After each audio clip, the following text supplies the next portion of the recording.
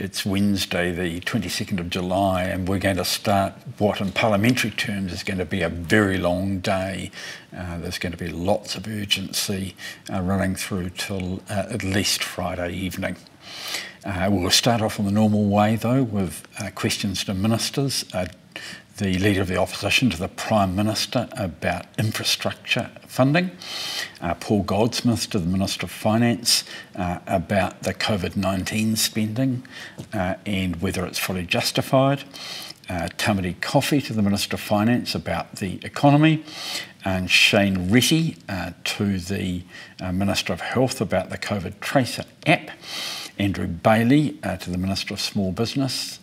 about the ANZ report on small business, Priyanka Radhakrishnan to the Minister of Social Development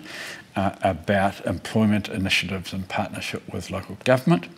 Jackie Dean to the Minister of Conservation about the tā cull,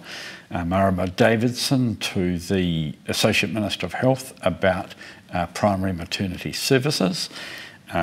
Simeon Brown to the Minister of Corrections about community sentences, Kira Tapu-Allen to the Minister of Biosecurity around the eradication of Mycoplasma bovis, David Seymour to the Prime Minister about whether she has confidence in all her ministers, and Brett Hudson to the Minister of Police about incidents involving firearms and gang members. We'll then go on to a motion without debate which will defer a by-election in Rangitata, which would have to be held without the motion. The general debate, 12 5-minute calls, anything people want to talk about. And then on to the New Zealand Maori Arts and Craft Institute Vesting Bill, committee stages and third reading. At about 5:30, that will be interrupted for the valedictory statements of Clayton Mitchell and the Honourable Maggie Barry. These are 15-minute speeches for most members, which they get to have as they leave Parliament, and where they can basically say anything that they want to about the career or things that they think are important to them. The government will then take a big package of urgency, and what I'll do is run through what I think we're likely to be talking about over the next 24 hours or so, and then come back tomorrow and indicate what the rest of it is for Thursday and Friday.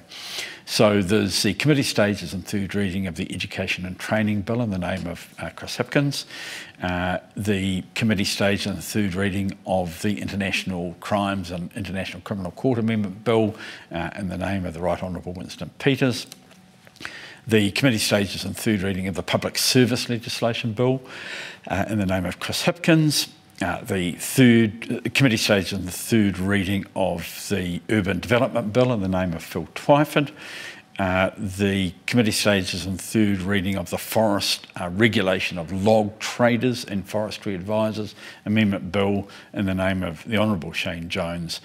and the third reading of the Rates Rebate Statutory Declarations Bill in the name of Nanaia Mahuta.